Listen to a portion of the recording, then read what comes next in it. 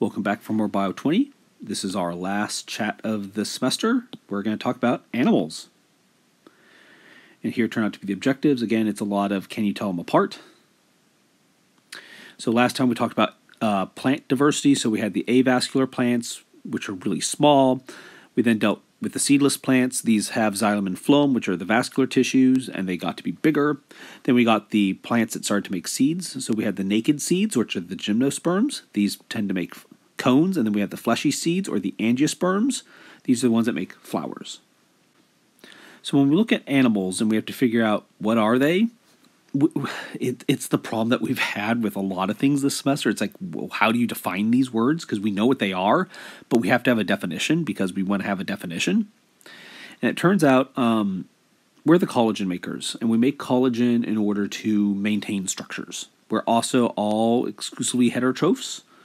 Sometimes we can act not as heterotrophs, but we're primarily heterotrophs, meaning we have to eat. We have complex tissues that we form, and we can communicate using electrochemical communication. There are some weirdo exceptions to this, like the sponges, and it seems like they actually lost their ability to do this. Basal animals are the ones that don't really have a body plan, and we think it might be because they evolved out of it, but we have things that we call placozoans and sponges. They appear to be more like a loose conglomeration of cells, so there's not as much coordination. So this is a basic sponge body plan where you actually have openings and fluid will flow in that flows out the top of it. They actually turn out to be made. They have little skeleton parts, and you could actually study a lot about sponges if you felt like it. People ignore them. When we look at sponges in the placozoa, that they're these categories right here. And it turns out a recent article is pointing out that these other things that I'm throwing over here off to the side that I just highlighted, these actually are stranger than what we think the porphyrins and the placozoans turn out to be, although we do clump them with the cnidarians, and it's not for a good reason. So some animals have what we call radial symmetry. So these include what we call the cnidarians, or the stinging animals. So if you think of sea jellies or corals or anemones, they all happen to have these cells called nematocysts, and they all have within their nematocysts these, or you have the thing called the cnidocyte, and within the cnidocyte is the nematocyst. Helps if I could get the words right. And they have these little triggers that they don't need to be alive for them to work. And the barbs that they contain usually have a neurotoxin, so don't touch them. The ctenophores, I know there's a C in cnidarian and ctenophore, but you don't pronounce the C. The ctenophores are these ones right here, and these are comb jellies. They don't stick, and there's actually a paper that just came out about their nervous system, and it's unlike any other nervous system on Earth. So it's led to a whole bunch of interesting questions. There's another type of animal that looks radially symmetrical, but it's not, and that is the echinoderm. So the echinoderms are things like sea stars. So when you look at them, you're like, oh yeah, you have a whole bunch of different ways that we can make them symmetrical. And it turns out this is false. So these are not symmetrical. A lot of people will call them symmetrical, radially symmetrical. And by radially symmetrical, what we mean is you can split them up a whole bunch of different ways. Turns out they don't follow that pattern at all, even though they look like they do. Amongst the cnidarians, there's several categories, like we have the scyphozoa, which are the jellies themselves, or the medusa form. Anthozoans are primarily what we would call polyps. Hydrozoa seem to be a combination of the two. And then we have the cubozoa, and these are the box jellies, and these are all super, super toxic. From here, what we start worrying about when we classify the animals is whether or not they happen to have a gastrovascular cavity, or if they actually have a body cavity. A coelom turns out to be a body cavity. And I don't know why I did that with an E at the end, because it's not correct. There we go. So a coelom is a body cavity, and there's a proper body cavity and there's a fake one. And it turns out we classify everything based on, do you have a body cavity or not? So gastrovascular cavities are one way in and one way out. So these would be things like cnidarians and flatworms. Because if you have a sea jelly, there's one way in and one way out. So that seems easy enough. Flatworms are kind of gross. Well, some of them are. So like you could have nudibranchs or sea slugs, which are examples of them. There's lots of parasites that are flatworms, like tapeworms and things like that, or blood flukes. The pseudocoelomates are ones that seem to have a body cavity, but it turns out not to be a real one. That's what we call over here where it says pseudocoelomate. So these don't happen to be a real body cavity. These are going to be roundworms. So roundworms meaning things like nematodes. And these cause all sorts of trouble with them. The acoelomates, meaning gastrovascular cavities, and the acoelomates, both of them turn out to have no real circulation, meaning they don't need to have a circulatory system because they're so tiny that they don't need it. It's when we start getting into real body cavities, so coelomates, that we need to have circulation. This here is Trichinus spiralis. This is the reason why you have to cook your pork. So amongst the coelomates, or the eucoelomates, meaning true coeloms or the true body cavities, the first group is what we call protostomes, which literally means the mouth is first. And this has to do with how the body cavity is formed and the gastrovascular tract is formed. So this here, we're calling it the digestive tube, this is the GI tract. Or, the intestinal tract or something like that. So it turns out the first hole that forms turns out to be the mouth, and we call those protostomes. So those are things like annelids, so these are segmented worms. So think of earthworms and leeches. Mollusks are things that happen to have mantles, and they have shells. So think of squid, an octopus, and how you think of snails, things like that.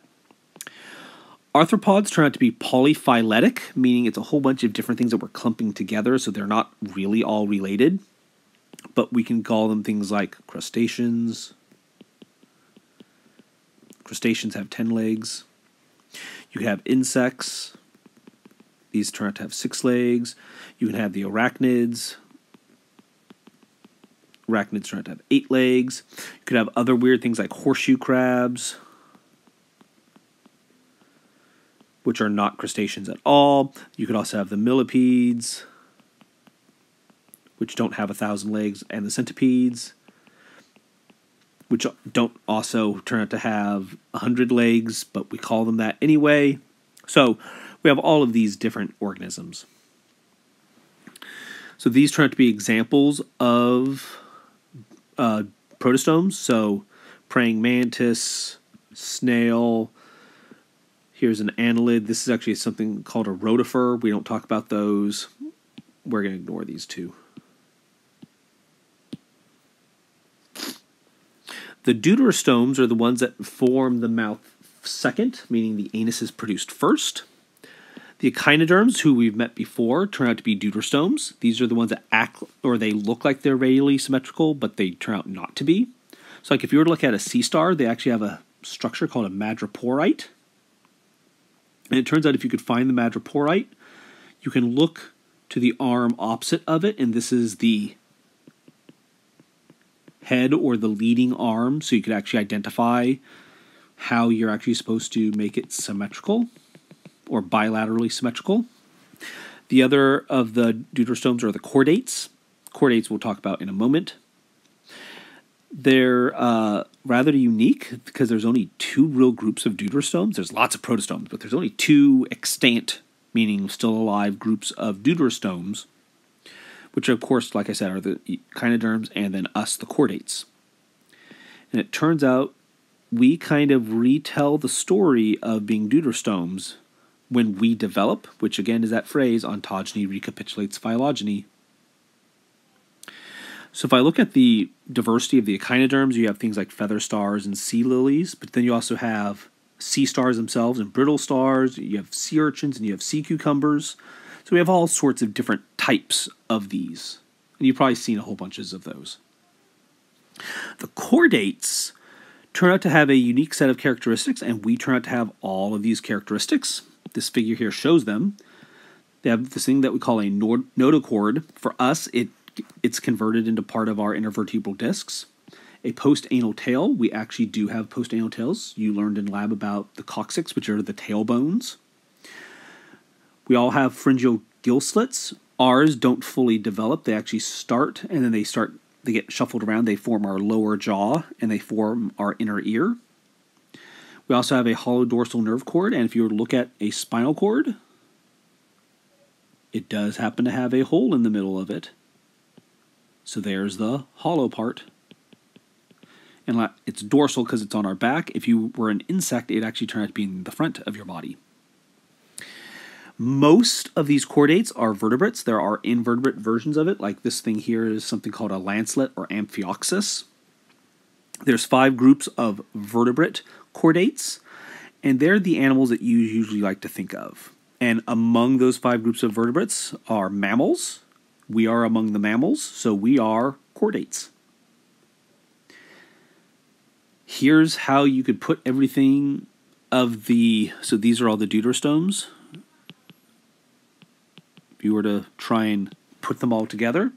But if we were to look at the diversity of the chordates, we could see that we happen to have these things here. So the lancelets and the tunicates, those are invertebrates.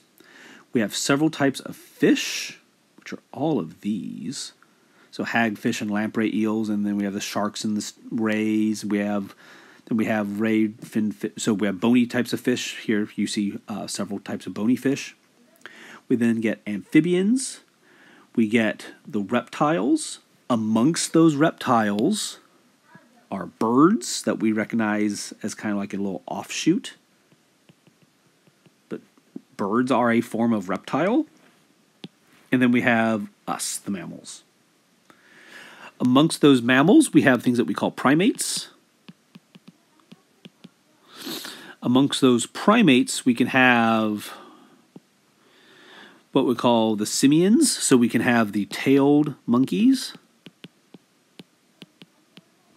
Some of them are Old World, some of them are New World. The Old World monkeys don't turn out to have a prehensile tail, meaning they can wing it around, whereas the New World monkeys do. We then get into things that we call gibbons. We could also have the gorillas. We could have chimpanzees. We could have the pygmy chimpanzees or the bonobos. We have the orangutans. It's not an orangutan. And then, of course, missing from this picture would be the photographer, which would be humans, who turn out to be also among the great apes. That's the end. We'll be doing a review in class on Tuesday. It's also the last chance to make up quizzes, so if you need to, please do so.